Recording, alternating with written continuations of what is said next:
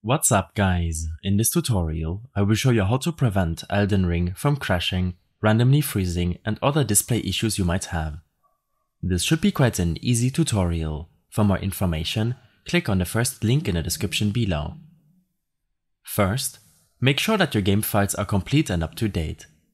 Make sure that Elden Ring is not running in the background and open up your Steam library. Here, right-click Elden Ring and select Properties. On this window, in the Local Files tab, select Verify Integrity of Game Files. This will take a minute to re-download and replace any missing or corrupted game files. When this is done, open up your File Explorer and navigate to the drive on which you saved the game on. Program Files, Steam, Steam Apps, Common, Elden Ring, Game. And here right-click the Elden Ring application and go to its properties. On this window, make sure that you're in the Compatibility tab and select to disable full screen optimizations and apply your changes. When this is done, you can close this window, right-click your desktop and select Display Settings. Make sure that the scaling is set to 100% and that you're using a normal native resolution. In your in-game graphics settings, make sure to set the window mode to full screen. In case the issue persists, open up your Task Manager by searching for it in your Start menu search. Here in the Processes tab, make sure to end programs from running in the background, which could show an overlay while in-game. In my case, that would be Steam, GeForce Experience or Discord.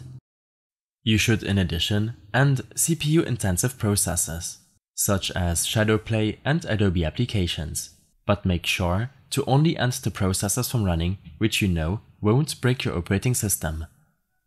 Lastly, make sure that your graphics driver is up to date. I suggest using the GeForce Experience application if you're using an NVIDIA GPU, but you can also use the AMD driver suite. Depending on how frequently you're updating your GPU, this tweak can make the biggest difference.